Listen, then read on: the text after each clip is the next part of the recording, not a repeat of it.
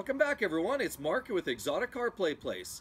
Welcome back to the channel. We're going to today talk about the E70 X5 that I have sitting in front of me here, and specifically on how to reset the service lights.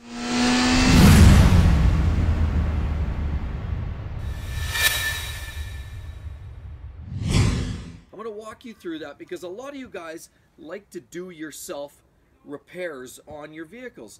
And because BMW and their shop rates tend to be quite high, and especially buying these cars used, it becomes almost cost prohibitive to bring these in for every little service appointment. So you have to get creative and do some of this work yourself. So what I'm going to do, guys, today I happen to have a new service code light show up on my dash.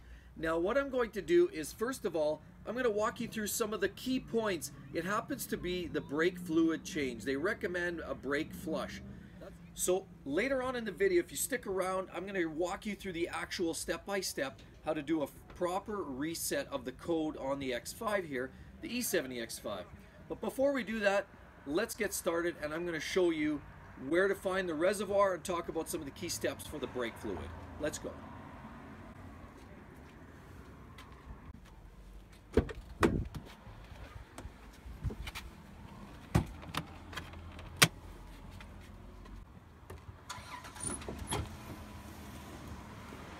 Okay, so the first thing that you want to do is to access your fluid reservoir. Happens to be up here, so I'm going to pop that. Now what you need, hey, look at this, what I have in my back pocket, a 13mm socket and a ratchet to drive that. Now you want to undo, there's a series of bolts here. They're plastic, a 1/4 turn bolt, typical for BMW for a lot of their hidden gems that you'll find. And I'm going to show you where these bolts are. Okay, so you want to undo this overlapped one right here, 1/4 turn that one out of the way. This next one, the reason you do that one is because this underlaps there. You're going to undo all of these. 1/4 turn, 1/4 turn, maybe slightly more than a 1/4 turn. Pop that. And there we have that. So what we're going to do, pull this off, take that rubber out, kind of in the road a little bit.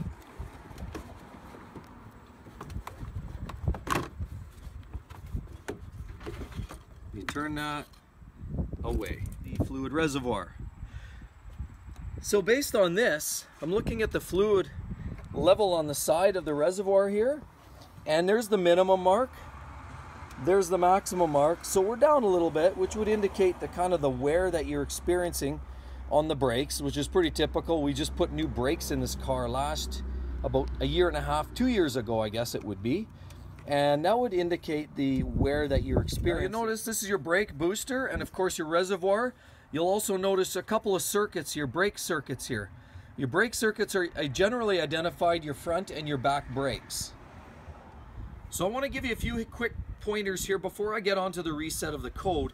Now understand this, of course, there's a lot of videos, and I'm probably going to create a video in a little while as well on how to do the proper brake flush on the E70 X5 that I'm standing in front of. But I'm not going to do that today. Today is just a quick, if you want to tackle this yourself and you're already familiar with how to do a typical brake flush, I'll explain some do's and don'ts. So number one, know this, you typically start on the back passenger side, you bleed that end first, then you move to the back left side, then you bleed the front right side, and then you finish off at the front left side. That's the typical pattern that you would utilize. Secondly, don't crack any unnecessary fittings on your ABS module. If you do that, guaranteed you'll wind up with air in the system. As well as when you're bleeding the system, make sure you continually add fluid to this reservoir. If at any time you wind up with air in your system, guaranteed you're going to have to bleed it, and if you have to bleed it and you have air that makes it to the ABS module, you will then need that special computer to dial in and force the air out and do the bleed system on the complete system with the computer. Now, if you can avoid that and you do it properly and you utilize the old-fashioned style of bleeding, you're able to basically fill up the reservoir, continually as you bleed, keep this topped up so you don't wind up running short. So that's very important. Again, you start at the back corner, work your way right to left, and then right to left, back to front, of course. Ending at the very front wheel here, that's where you want to end up. The other pointer, of course, is do not get brake fluid on the paint. If you pour brake fluid on the paint and don't clean that off, guaranteed that paint will eat away. That paint will come apart and it'll become disbonded or become unbonded from the actual metal structure underneath, and you will have a paint job that looks like crap. So I just wanted to share those few pointers with you. Otherwise, it's a fairly traditional bleed setup here. Not that complicated. Just, again, keep the air out of the system. Run it. Some guys suggest sucking out of the top here. You can do that too, absolutely. But again, when you do that, there's a chance that you might introduce air into the system. Once you have air in the system, there's a high probability you'll need to force the outputs on your brake module with the computer. So it's almost just easier. Just keep topping up here, adding fluid to the reservoir as you keep pumping it out and bleeding it out each corner. Just keep that topped up. All right, let's get in. All right.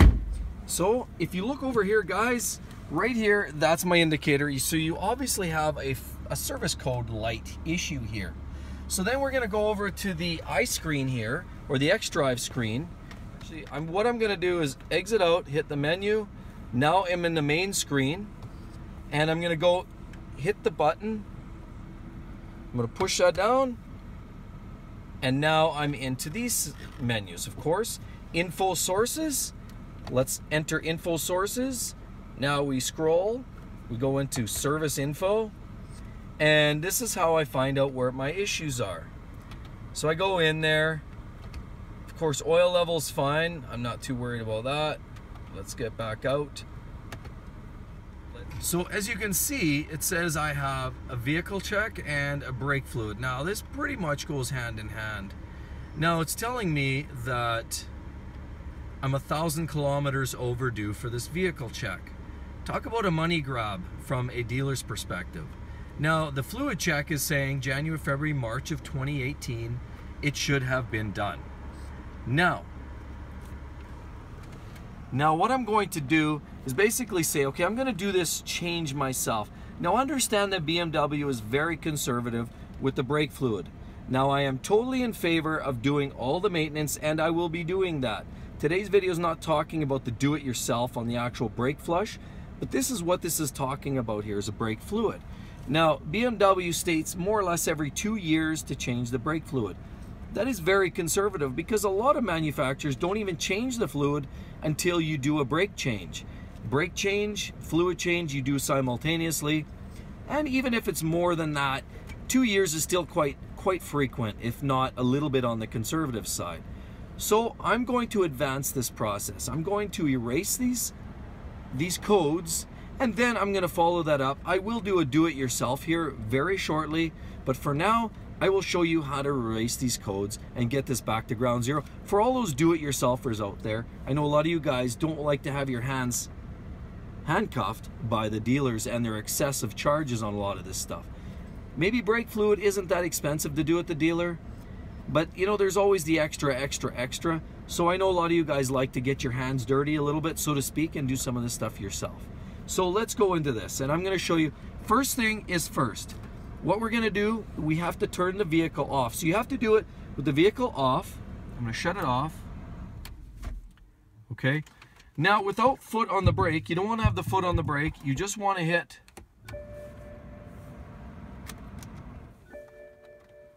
So what we're going to do is we're going to hit this fancy little button. That's your odometer button. That's also going to check for the codes. So again, the ignition is on, but the car is not running. So we're going to press and hold. Now you're going to get that. So you're going to press and hold it. Now you get into this. Now you're going to scroll. Scroll through all the modes. You can see brake fluid, service, and all the other ones are good. Engine oil, brake wear lining is fine, and some of the other things are fine on this vehicle. What's not so fine is, again, the service and the brake fluid. And I'm going to show you right here. So you've got the brake fluid, you press and hold it. Oh, see, I missed the boat. So you press and hold.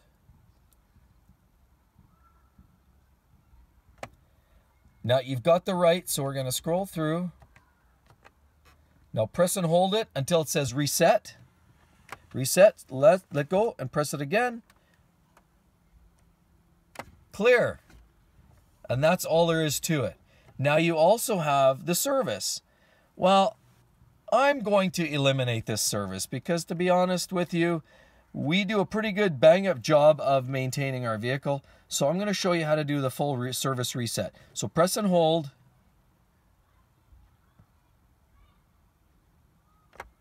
And press and hold again. It's going to ask me for reset. Yes, let go. Press it again. Hold it. Boom. And away we go. So now, as you can see, our brake fluid is fine. Brake fluid, vehicle check are all okay on the iDrive system or the xDrive system, depends how you like your flavor. Everything is green and we are golden, back on the road in one piece. So everybody, I really hope you enjoyed that video, and I hope it helps all you guys out there, you do-it-yourselfers out there that don't feel like getting your hands tied, and you don't like the dealers using that brake vacuum cleaner, sucking all that hard-earned cash out of your wallets.